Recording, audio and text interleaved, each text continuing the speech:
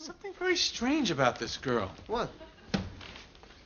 She's too good. Too good. I mean, she's giving and caring and genuinely concerned about the welfare of others. I can't be with someone like that. I see what you mean. I mean, I admire the hell out of her. You can't have sex with someone you admire. Where's the depravity? No depravity. I mean, I look at her, I can't imagine she even has sex. On the other hand...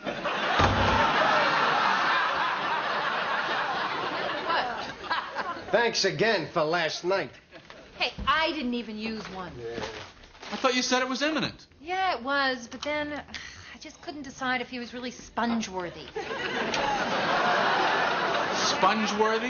Yeah, Jerry, I have to conserve these sponges. But you like this guy. Isn't that what the sponges are for? Yes, before they went off the market. But I mean, now I've got to reevaluate my whole screening process. I can't afford to waste any of them. You know you're nuts with these sponges. George is getting frustrated.